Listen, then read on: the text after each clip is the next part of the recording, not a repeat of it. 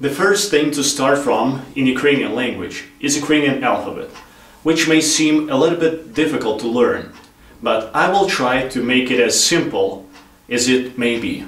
Let's get started. The first letter, A, which is a vowel and resembles the sound of A in the word car in English. The second vowel is O, which resembles a vowel in the word sport.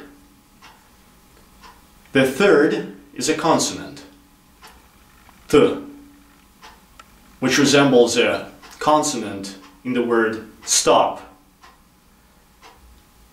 The third is the consonant M, which resembles a consonant in the word man. So, having these four letters, you already may construct the first words which a child pronounces. Hardly a child learns how to speak any language. Okay, first word is daddy. Tato, tato. Second word is mommy. Mama, mama.